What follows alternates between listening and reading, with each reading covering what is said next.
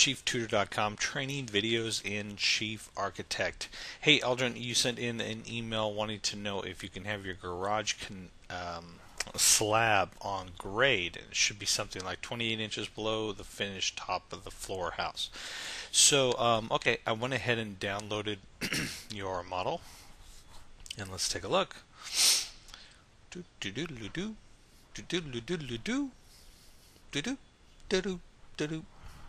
I guess I should have opened up Chief Architect before this crazy video. Okay, so here we go. Alright, let's just take a look around, shall we?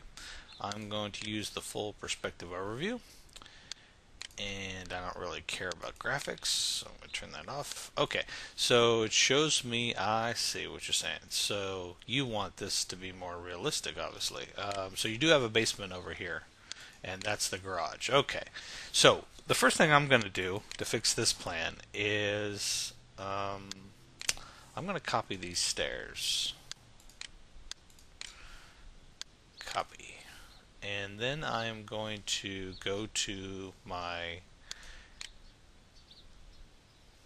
foundation level and say delete current floor. Yes, delete my foundation. Okay, then I can go and check my settings. In here, room specifications, floor 0.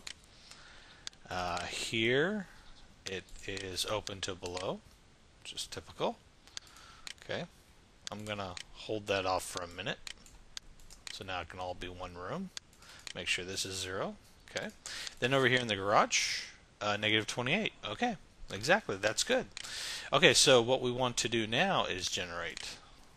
Let's see here. Build foundation. We're going to use walls with footings. You have it set to 84. 3612 is the footing size. All looks good. Click OK. Derive from floor? Yes, of course. And here we go. Now let's take a little look. There we go. And you have a little bit of adjusting to do inside the garage, I'm sure, because of the doors and stuff. So let's look at this view. Okay. Yeah, we can see like things are too low where they need to be. Like this one needs to be up at 0. So I just simply raise the door and drop it. And that fixes that. And exactly the same thing to do here. Looks like it's reaching the ground actually. And it doesn't show it all, excuse me, it doesn't show the footing because I have it in this perspective floor overview. So I'm going to take the regular camera, look at it.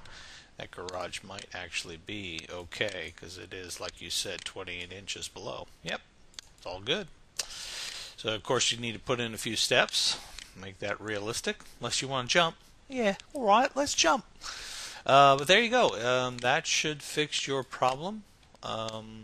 There it is. Now you just want to make sure you set your terrain, of course, to that whichever level it is. Like natural grade's 28 inches, then you can double click the terrain and reset that calculated, which you have down to 32. Most likely probably is anyway. Okay, well that's it. I hope it helps, and I'll talk to you guys again soon.